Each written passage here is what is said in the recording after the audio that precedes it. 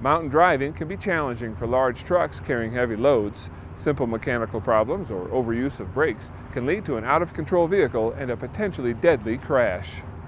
WYDOT is currently installing a new vehicle arrest system on Teton Pass. Similar to the one already in use west of Buffalo, it will look and work much different than a traditional gravel ramp.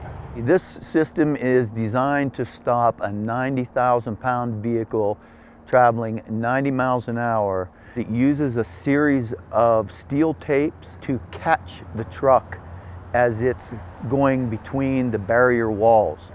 Teton Pass was chosen for the installation because of steep 10% grades, increased traffic volume, and a history of crashes. The truck traffic on Teton Pass has probably increased to upwards of 10% of total volume.